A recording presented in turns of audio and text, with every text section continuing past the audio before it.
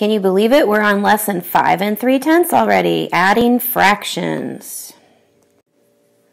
So why are we adding fractions? Well, we need to increase our knowledge of fractions themselves, and we need to be prepared for further work with fractions, which you will be seeing quite often, especially in the later years, but you're gonna work with them this year, you're gonna work with them next year, and all through your math career.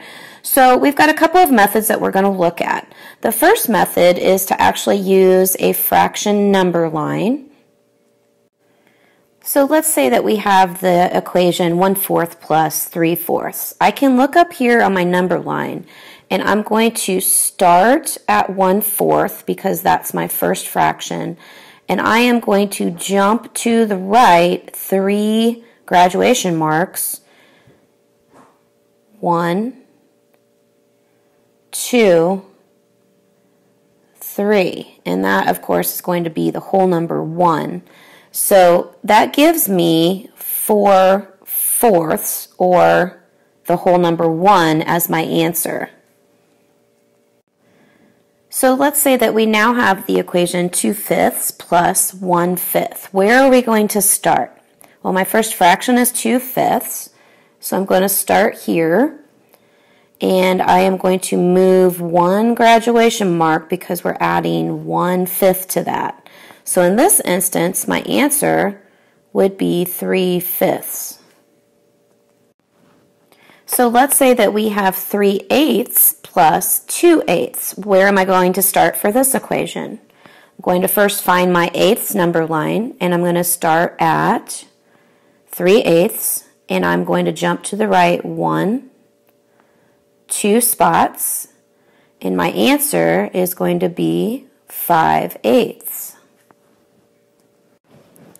For this next method, we're going to look at using fraction circles instead of a number line to add our fractions. So if I have the equation 3/4 plus 3/4, that means that I have 3 of these pieces, right, because that's in fourths, plus another 3. So that means I'm going to take 1 from here, another from here, and another from here.